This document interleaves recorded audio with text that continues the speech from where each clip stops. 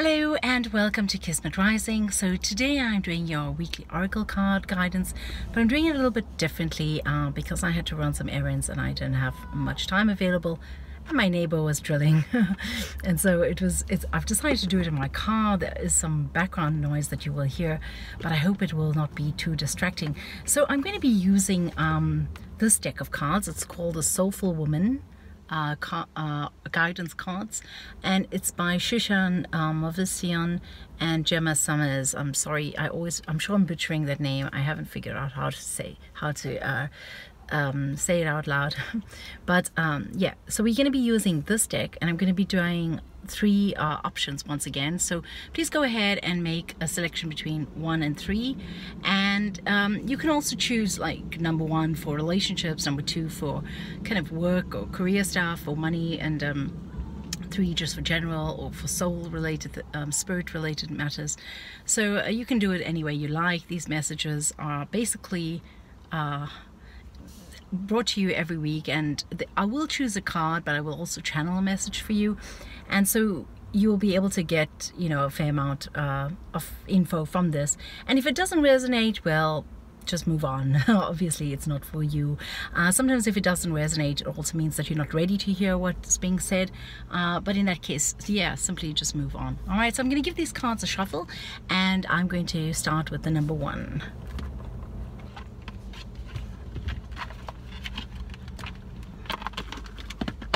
Okay, so here's the cards once again, and so for those of you who've chosen the option number 1, I'm going to just shuffle the cards right here. Some passerbys probably think I'm crazy. Okay, so for those of you who've chosen option number 1, what is it that you need to hear today? Okay, this feels right, and we have here path awareness. It's the number 30. If I sincerely ask, I'm always guided back to the right path for me and to my central purpose. The message that's coming through is that it's important for you to understand where you're going to and what you're doing right now, and if you're not actually on your path, to guide you back. And the best indicator for that are your emotions. Your emotions, whether you're frustrated, whether you're angry, whether you're feeling balanced, or whether you're feeling at peace. All these things will tell you, it's like a kind of thermometer explaining to you how far off you've gone from where you need to be. And the other message I'm hearing, which is related to this, is that by understanding your emotions, by understanding where your anger or your sadness or your whatever emotion that you're having comes from, you will be able to go back and pinpoint where your situation is at a state of unease. And once you recognize your state of unease or where it comes from, you can do something to rectify that, you can do something to balance that, or to just simply deal with the situation as it is. And this card here is basically saying to me, you need to be able to work with that part of you which requires guidance, which requires some kind of help, or some where you need some kind of assistance to come back into your path, so that you can go on in the way that you're going on right now. And so path awareness, it's what it speaks of is simply being aware that you're on a path and that you're headed somewhere, and having a direction, knowing where you're headed to. If you just let yourself meander along, you could be subject to all kinds of influences and distractions, which are not really necessarily going to be helping you along your path. So set some goals. I feel like I say this so often on this channel. It feels like some of these messages are just about that, and it's really like, set some goals, think about where you're headed to and how you're going to get there, and then walk along that path. You know, set a path for yourself, set a journey, set an end goal, and so you know where you're headed to. And be aware when you stray from your path. And the way in which you'll be aware is by managing your emotions, or checking on your emotions, seeing what kind of feelings come up for you and why you feel a certain way. And very often when you are straying from your path, you will feel a degree of resistance. You know, you'll feel yourself being pulled away from something. You'll feel frustrated because you're not on your path. You'll feel resentful because you are not paying attention to yourself and you're paying attention to something else. And this card here is basically saying that if you ask, you will be guided back to your central purpose. So asking is as simple as just closing your eyes and saying, please guide me back to my central purpose. Or, you know, praying in whichever way you pray. Or you might want to light a candle and set an intention. Or you might pick up a stone and infuse it with a certain power or that intention of returning back onto your central, to your central purpose, or to your path. So is what I actually want to say.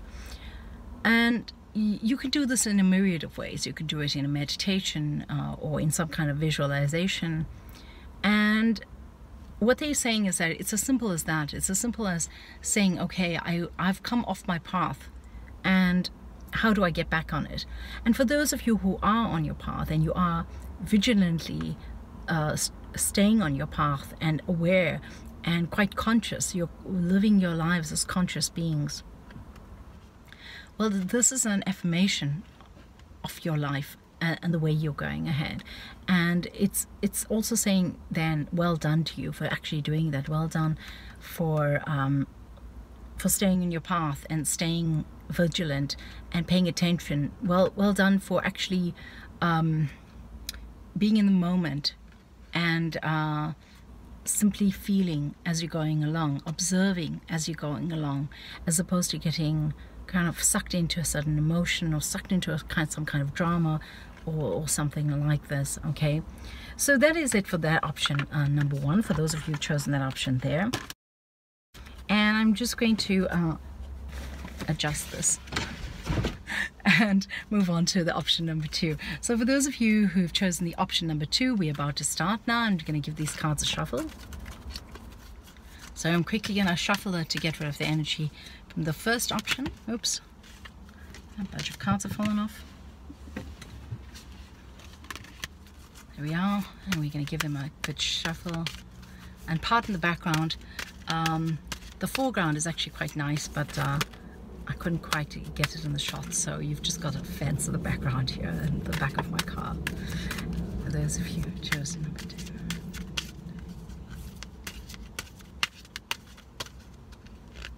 Okay, this feels right. So we have number 45, time of fallow. Creative manifestation occurs more easily when I've nurtured myself and honored my time of fallow. Okay. What I'm hearing here is that for you, in order for you to actually experience the best that you can right now in this given moment, there needs to be a balance. Okay, there needs to be a balance between time that you give to yourself, time that you give to your work, time that you give to your family, time that you give to your daily rituals and routines, such as taking a shower, bathing, eating, washing the dishes, cleaning up, those kind of things. There needs to be a good, healthy balance between all of these things. And in order for you to function like a good oiled motor, you need to have everything in balance with each other. So if you've been avoiding doing something, avoiding taking your daily jog or run, or avoiding cleaning up the dishes or something like this, if you've been avoiding doing one aspect of things, if you know that filing needs to be done and it's been sitting there for the last 3 months and needs to be done, it's time to actually tackle those things. It's time to bring those things into balance, because what this card is saying to me is that when everything, well, actually, that's not what the card is saying to me, but what I'm getting from what I need to say to you because of this card is that once you get everything else in motion, once things are in motion in every area of your life, then you're going to find that the spontaneous, synchronicitous moments also come to bear. They also come into being, and they are going to be offering you a lot more magic in your life. It's almost like a deliverance of magic. Or that's when the magic happens. So that's what I'm hearing right now. I'm hearing that if you oil some of the machines, the more mundane things, then you will find that as you go along, everything else it kind of sets itself in motion, and it comes into being by itself. So if you do a bit of it, the rest of it will be done for you. Okay, so I'm also hearing here that this is the last step in your journey, right? So And what do I mean by that? Oh, please don't be afraid. It does not mean that you will be dying or anything like this. What it means is that until now, you've been working quite hard at getting certain things in balance in your life, and there's just one last thing that you need to do now, or a last few things that you need to do now in order to get things to work like that well-oiled machine. And it's not so hard to do this, and it's, in fact, what I'm hearing here as well is that you will be reaping the fruits of what you've been doing, the fruits of your labor, all the energy that you've put into this, all the time that you've invested. You will be actually experiencing the rewards from this. It says creative manifestation occurs more easily when I've nurtured myself and honored my time of fallow. Okay, so the other thing here is that it's important to give yourself time in order to do nothing, basically, in order to do not anything at all, not to worry about anything, not to do anything, not to, simply time to be. Okay, so if you're going to keep your schedule busy from 6 a.m. till like 10 p.m., you're not going to, and you have something at every hour of the day, you're not going to have that downtime in which creation or creativity, or where your soul can speak to you, where the unconscious or the subconscious can connect to the conscious world and give you messages. You won't have time to hear the messages if you're going to keep yourself too busy. So it's important to take time to relax. It's important to take time, just time out, and time to just center yourself and just to breathe, and also just to do nothing sometimes. It's important to do nothing sometimes. So I just want to read what the book says about this, because I feel like there might be something that I'm not mentioning here. So those were the channel messages for you, and I'm just quickly going to look at what the book says. Let's see. It says, time of fallow, number 45. My times of fallow are peak periods for nurturing my soul, trusting my life path. The winters of my life, when people, projects, or passion have withered away, are opportunities for tapping into unseen resources within me. I honor my time of fallow as a spiritual time, a time to rest in the nurturing darkness. It is time when the deep roots of my inner being are being nourished and replenished. When I enter the fallow time, I accept that there is no point in digging around trying to find the new buds. Fallow time calls for receptive stillness. I bring my presence to my body's inner needs. I bring my presence to my body's needs, inner sensations, and changing moods. I tune into those things that replenish, restore, and nourish me. There's greater potential for creative manifestation once I've nurtured myself and honored my time of fallow. So this card, for the message, talks more about being in that state where you actually are giving yourself that time to manifest, or giving yourself the time to be in a spiritual state. But my feeling with this card is that you don't have to work so hard at that. It's more like you need to simply allow yourself to just give yourself that time, that downtime, and then things will take itself from there. Okay, so I hope that message has been useful for you, the time of fallow. And I'm going to move on to the option number 3. For those of you who've come by and who just want to hear a message for the week or for this time in your life, I'm asking the cards, what is it that those of you who've chosen option number 3 need to hear right now?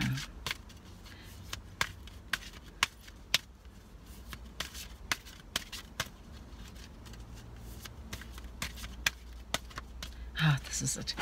Sometimes I get a really strong feeling this is the card, and in your option today I've gotten that. And what do we have here? Let me take a look at it. It's a number 13, and it says, I embrace my body. I honor and embrace all of my body. I am receptive to her specific needs. Okay, so let me just show you. So I embrace my body, and I honor and embrace all of my body. I'm receptive to her specific needs. So these cards, these last two cards and this card just feels like it's the same message to me. It's like there's this energy I'm getting of being able to really be in touch with oneself, really being able to be in touch with one's emotions, and also being in touch with one's body, in touch with one's needs, in touch with what are those cramps telling you really? What are those strange sensations that you're having in your abdomen or in your chest? What are they actually speaking to you? What are they saying to you right now? Is that stiffness that you're experiencing in your back or in your ankles, is it saying to you that you need to do something about it? Are you heeding your body's call to rest more? Are you heeding your body's call to detox? Are you heeding your body's call to simply be, or to simply move? Okay. So one of the things that I feel really called to say right now is that most of your needs, most of your difficulties and your needs can be resolved with movement. You know, whether it's you wiggling your toes, or taking a walk, or going on a jog, or doing some kind of sports, yoga, Pilates, anything at all. Even if you just move around your apartment or your home or in your garden, even if you just don't feel like getting out, well, and you just do something around the house, this is going to help you. Okay. A lot of your needs of your body is just to get that blood flowing into the extremities, and once you've done that, once you have the blood flowing, everything can heal. I think that for some of you who have had recurrent pains that are similar, it's really important for you to seek some medical attention for that. Okay, go and have that diagnosed. Don't ignore it. It's important for you to do that. And I sometimes give this message on the channel, and it's not often that I need to give this message, but I really think that there are several of you who are going to be listening to this message who really need to go to a doctor and have yourselves diagnosed, because it's necessary for you to do that.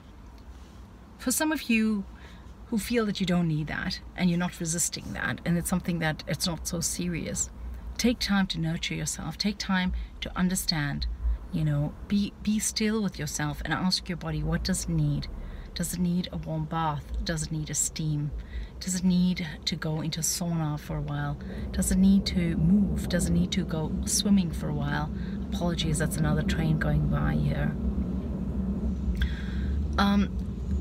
So I apologize for the background sounds. It's better than my neighbor drilling, so hope you don't mind too much.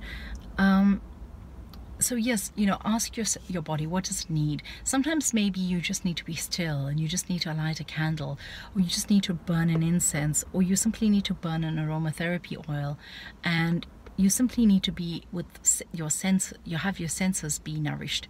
Sometimes you may feel that you need to have some more greenery around you, that you need to go to a garden shop and buy some plants for your space, or for your home, or even for your bathroom, I'm getting. And anything from cactuses to herbs could be beneficial to those of you who feel that. Sometimes just being around that green makes the difference to you, or burning some essential oils, or, you know, nourishing your body, giving it the moisture that it needs, nourishing your body by applying things to it, or eating things that are organically grown and well and not full of chemicals, not full of preservatives, you know, not having too many poisonous toxic things in your lotions, etc. So heed your body's call for that. You know, if you are actually feeling that you've had enough and that you need to move somehow, sometimes that movement needs to come from within you. It needs to come from a space in you where you are feeling like, I need to shift something inside of me, whether maybe I'm going to start integrating drinking more water a day, or maybe I'm going to pray over my water before I drink it. Maybe I'm going to infuse my water with good intentions before I drink it. Or maybe, you know, you decide to place some crystals around your water and then drink it and see what that effect is. But what I'm feeling here is that there's a need for a slight shift in your physical well-being. And the way in which you do that is to listen very carefully to what your body is saying to you and to act upon that. And that may mean, once again, either seeing a doctor or actually taking care of your sensual needs. Yeah, you have several senses. Are you feeding those senses? Perhaps your body is starving from the lack of sensual food, so to say. Are you feeding yourself well? Are you feeding yourself wholesome meals? How do you feel after you've eaten? Do you feel like you need to sleep? Do you feel like you are tired and lethargic? Do you feel like you're unsatisfied by your meal? Do you sometimes find yourself in a bad mood after you've eaten a certain type of food? You know, these are the questions that this type of card is asking you to ask yourself. I embrace my body. It's also saying to me that basically here, you know, where have you been ignoring your body until now? Have you been pushing yourself too hard? Have you been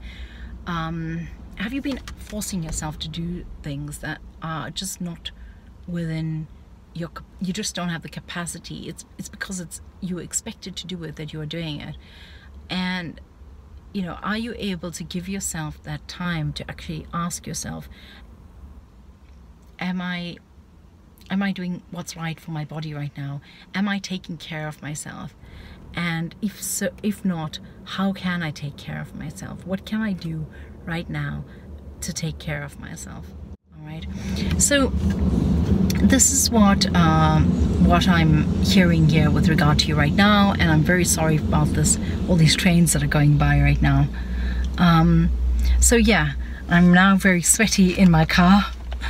It's just about 19 degrees Celsius outside, and I've worked up a sweat by doing these videos, by doing these readings. So I hope that those messages have been useful for you, and I apologize for the background, and I hope that you have a wonderful week ahead. I hope that everything goes according to plan, and that you feel nurtured and nourished, and that your challenges are within your grasp, and you are able to actually give yourself what it is that you need as you go along. All right, so blessings abound from Kismet Rising, and wishing you a wonderful week ahead. And so for those of you interested, here's where I was sitting around this parking lot, and the trains were coming all over there.